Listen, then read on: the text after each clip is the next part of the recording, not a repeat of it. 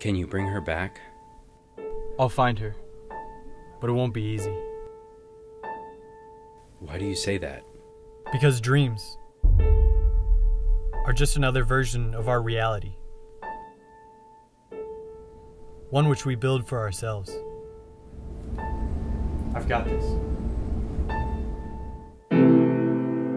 Her reality will look and feel perfectly real. And I must convince her that her world is nothing more than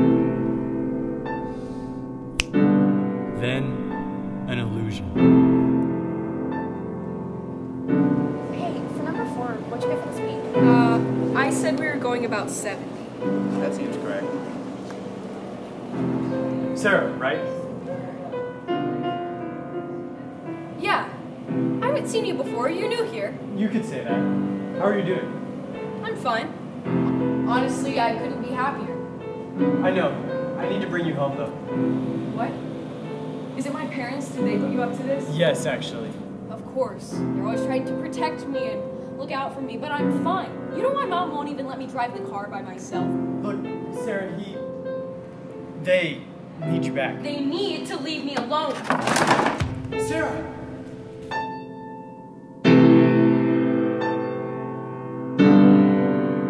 Sarah, I'm sorry you can't stay here. Why? Why do they get to decide? Because deep down you know none of this is real. Go away. Sarah, I need you to trust me. I said go away. Just take my hand and all this will be over. I said go away!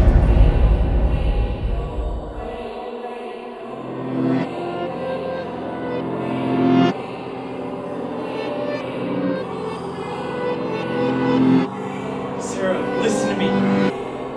Sarah! Leave! You don't belong here! Sarah! Sarah, you've been in an accident!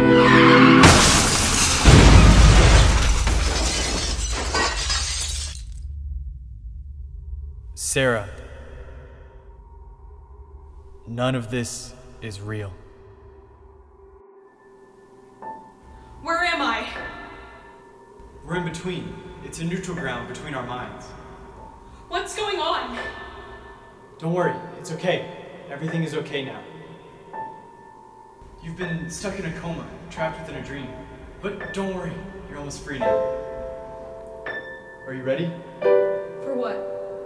to go home?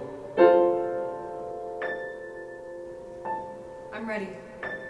Hold on tight. Here we go.